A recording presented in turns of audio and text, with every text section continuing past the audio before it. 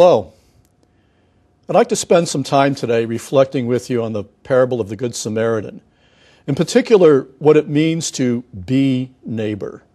What it means to be neighbor to those in need of assistance. Before we take a look at the parable, I'd like you to stop and think about some human tragedies you've seen reported in the news in recent months. Whether tornadoes or bombings or mass shootings or floods, collapsed buildings, train wrecks, plane wrecks, whatever. There's no shortage of these incidents. Think about what you've seen in these reports. You've probably seen people running away from the scene and some people running to the scene. What's the difference? What accounts for the fact that some run away and some run to in order to help?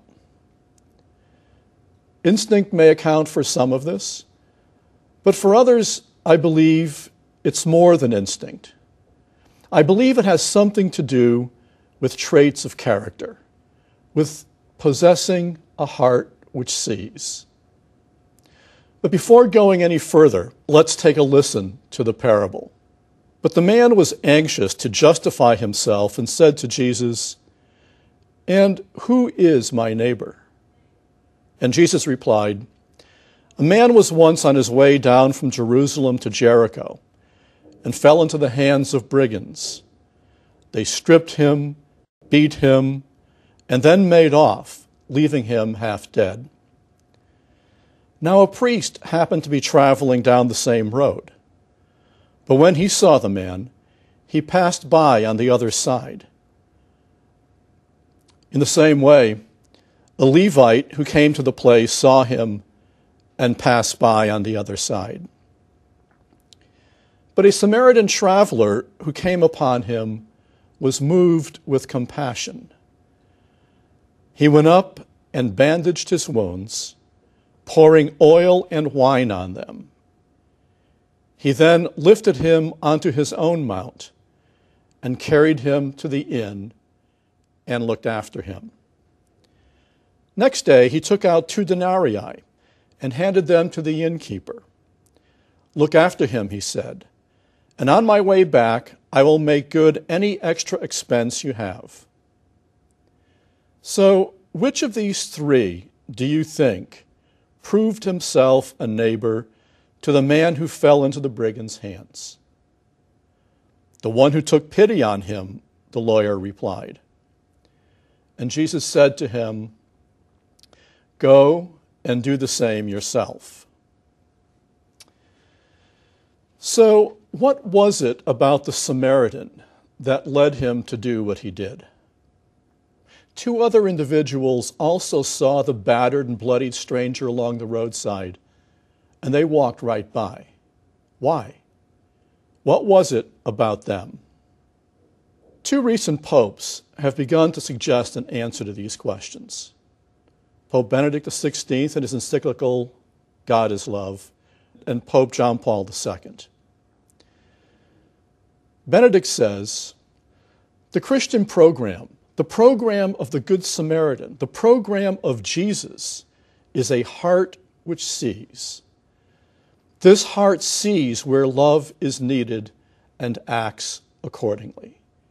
Note here that Benedict identifies the parable of the Good Samaritan with the mission of Jesus and with the heart of the gospel. They are all identical. That is critical for understanding the importance of the parable of the Good Samaritan. And John Paul II, in his apostolic letter on suffering, says this: "Therefore, one must cultivate this sensitivity of heart. Here we come to the enormous importance of having the right attitudes. The eloquence of the parable of the Good Samaritan and of the whole gospel is especially this: every individual must feel as if called personally to bear witness to love in suffering. The institutions are very important and indispensable. Nevertheless, no institution can by itself replace the human heart when it is a question of dealing with the sufferings of another. Now, the parable of the Good Samaritan is a grounding story for Catholic healthcare. It is the gospel basis for what we do, the gospel basis for our mission of compassionate healing, of carrying on the healing mission of Jesus. But when we reflect on the parable of the Good Samaritan, we tend to focus on Jesus' injunction to go and do likewise. We tend to focus on acting like the Good Samaritan. What we most often don't pay attention to is why the Good Samaritan did what he did. What kind of person was he that he was not able to just pass by on the other side? What character traits or dispositions or virtues led him to respond as he did? This is what I'd like to explore. What kinds of people and organizations ought we be in order to be neighbor to others? Now, both Benedict and John Paul II begin to answer this by pointing to the human heart, the core of the person, the locus of deep-seated love.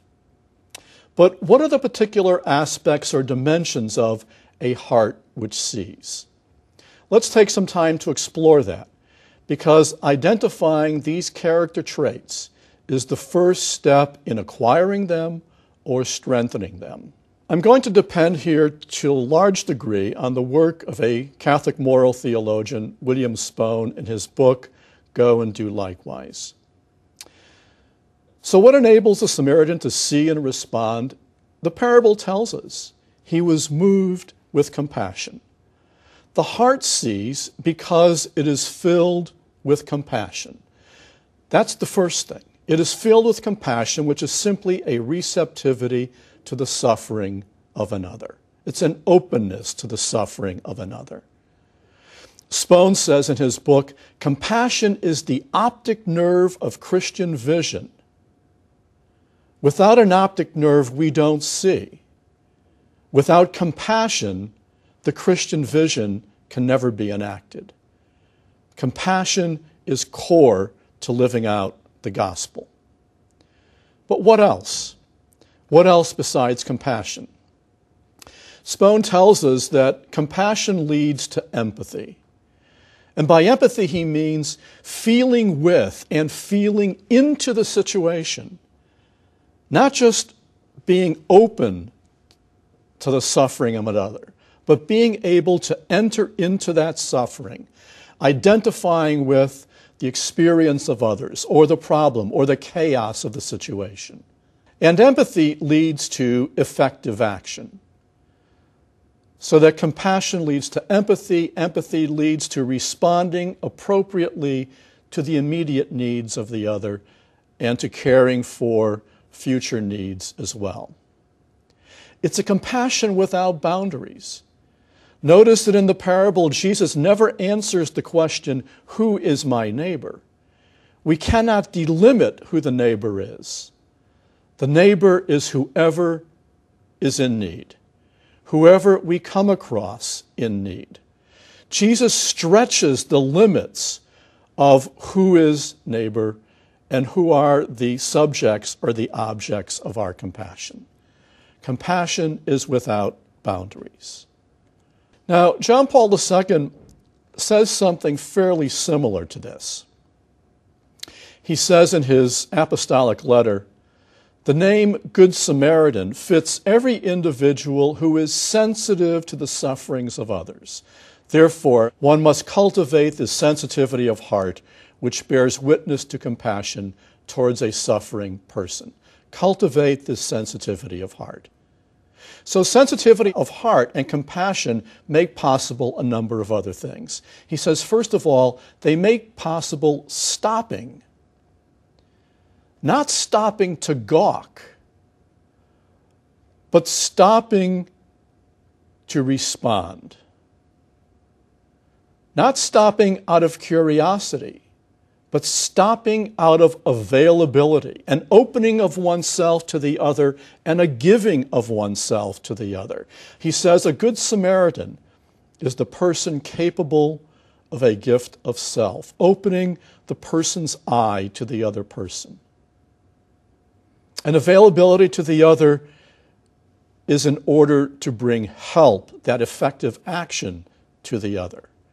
A good Samaritan, he says, is one who brings help in suffering, whatever its nature may be, help which is effective.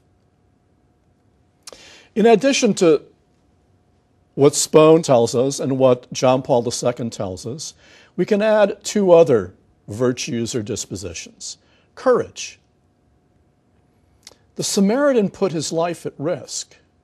He could have suffered the very same fate as the individual on the side of the road.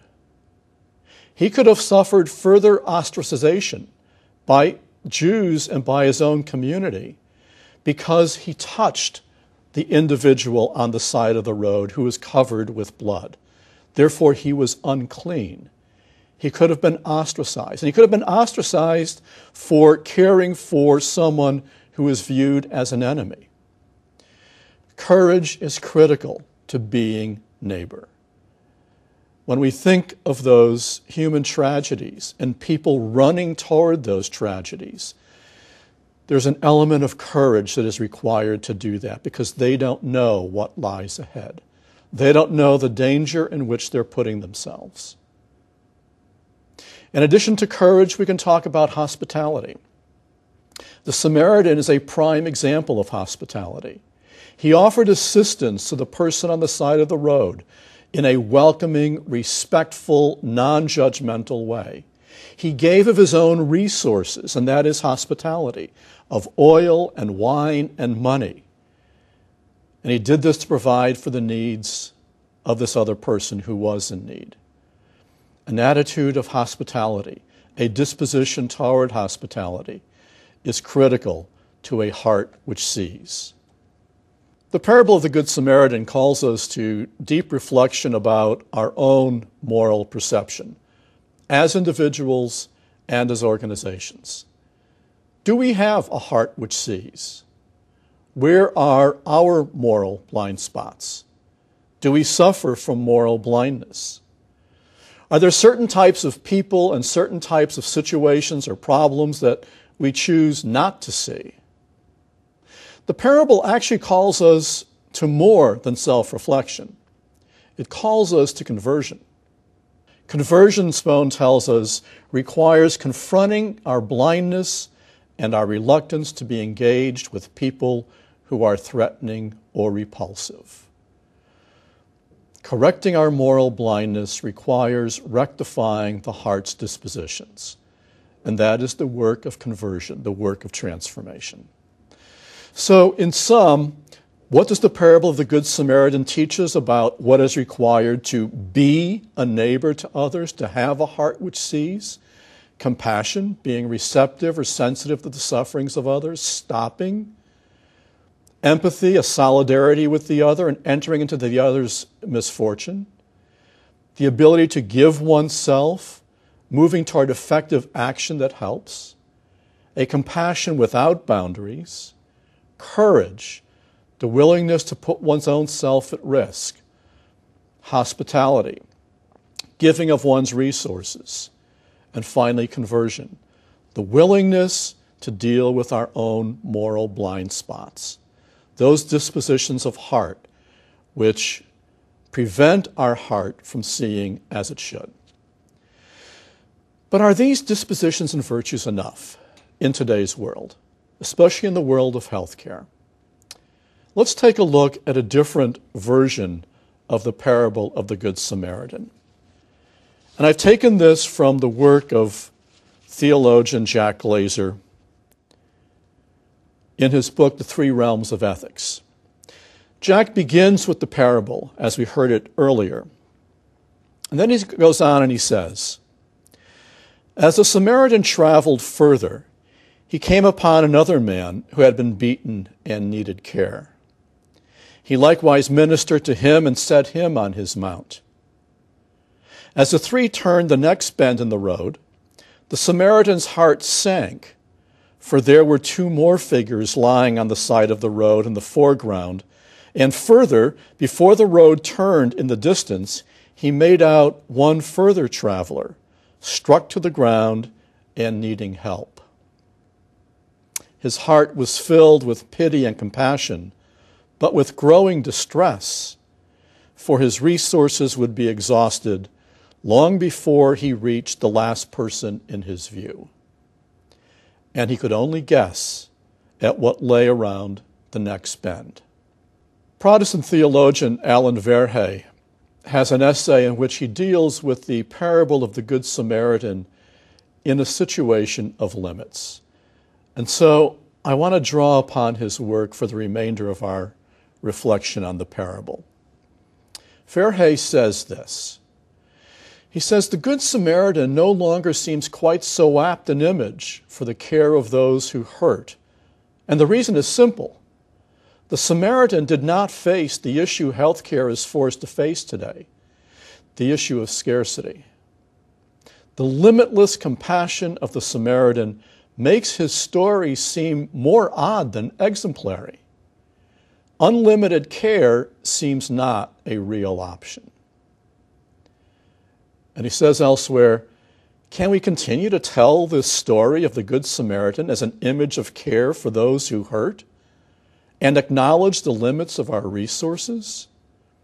Can we still be Good Samaritans in the midst of tragic choices imposed by scarcity?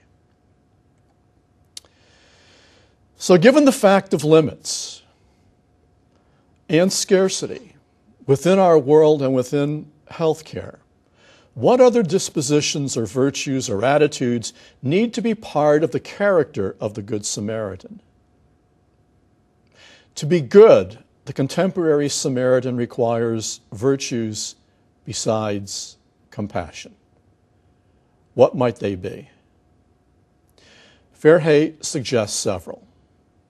First of all, an attitude that acknowledges scarcity and limits. We simply do not have the resources to do all we can do or all that we want to do for all who hurt. It simply is not possible. And so rather than go on to pretend that we don't have these limits, we need to develop the capacity, the disposition to acknowledge, in fact, there are limits. And because there are limits, we need to acknowledge the fact of tragedy. We need to acknowledge the fact that there will have to be very difficult choices, some of which will be tragic choices, some of which will leave people hurting, some of which will leave people harmed.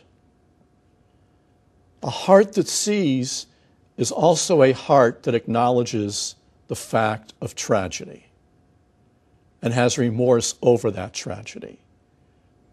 We need the virtue of truthfulness to acknowledge the fact of tragedy, to say, yes, this in fact is not what we want, but it's all that we can do, or it's the best that we can do, given our situation, and not pretend that tragedy is not occurring.